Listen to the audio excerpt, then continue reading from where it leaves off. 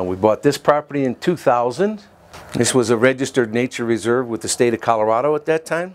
It was quiet, quiet, quiet, and we expected it to stay that way forever. And shortly after I bought the property in 2000, landmen started calling and saying, well, we're going to come and drill on your property. And I've lived with the noise and the industry ever since.